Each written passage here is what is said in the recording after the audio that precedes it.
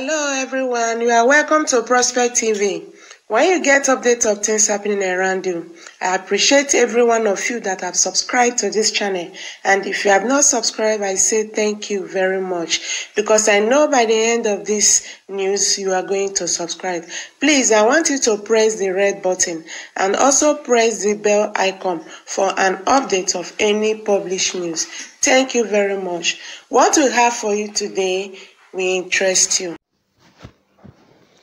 Nigerians react as Kano State bans men and women from sitting together in a tricycle. Kano State Governor Adelaide announced this on Wednesday at an event in Kano. As from January 2020, it will become a crime for men and women to board the same tricycle in Kano State.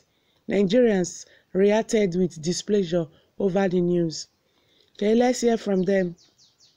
Kano State to ban tricycle from carrying both male and female, but the rich flocks will drive their SUV with male and female, flies same headquarter out of Aminu Kano Airport with male and female sitting side by side. Religious law and mailing for the poor masses. Okay, that is for that person. Okay, let's see this one again. It says both male and female gather together during political campaigns, but they cannot enter the same keke napep. Madness. Then this one said, it is so unfortunate that we are still subjecting ourselves to barbaric laws such as this.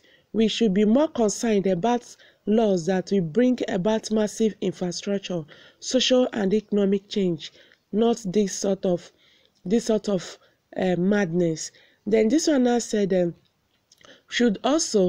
governor should also train women on how to drive keke, so women are not allowed to enter any keke driven by a man. This is anyway, this did not go down well with Nigerians. You see, Kano State Governor banned men and women from sitting together in tricycle come January 2020. He said it will become a crime. But I don't know how he's going to actualize this, because this is another step of suffering in Kano State. You will make people to suffer in the sense that when a man sees a woman in a tricycle, you cannot board such tricycle because there is a female counterpart there. So you see, or maybe he's going to buy tricycles, then label it tricycle for men, tricycle for women. So I don't actually know how he's going to go about this, but I don't think this